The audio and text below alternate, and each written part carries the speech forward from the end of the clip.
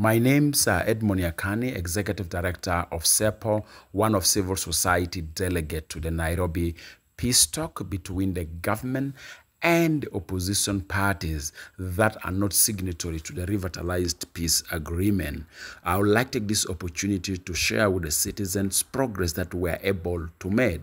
under the call which we champion as a civil society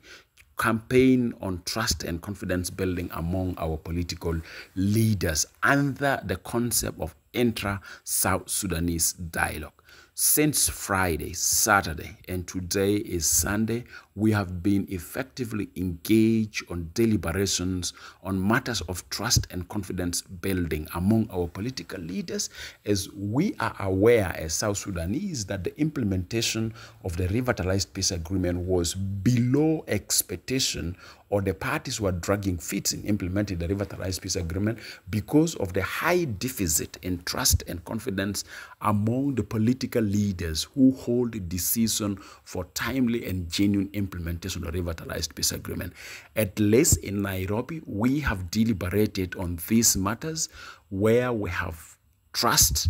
and confidence issues that have contributed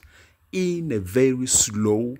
political transition of our country from violence to peace. So citizens were able to adopt a document that we call a document that entail matters of trust and confidence building. And likely this document will inform establishment of a protocol for trust and confidence building from Nairobi for genuine political transition of our country from violence to peace. As a civil society leader, as a champion of the call for trust and confidence building among our leaders, I'm very happy, and we as civil society are very happy that at least it is first of its kind that around our peace mediation, we are able to really have a time to deliberate on matters of trust and confidence building among our leaders for timely and genuinely political transition from violence to peace.